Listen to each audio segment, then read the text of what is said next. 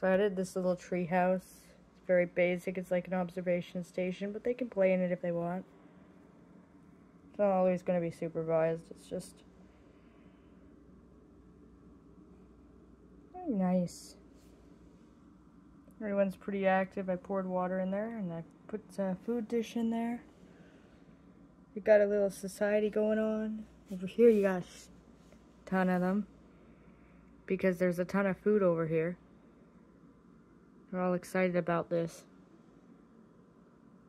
And then we got the little pathway.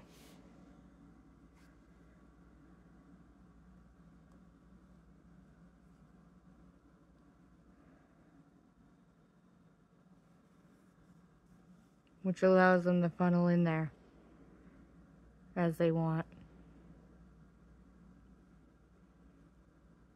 It's like a little safe house for those that don't want to get wet.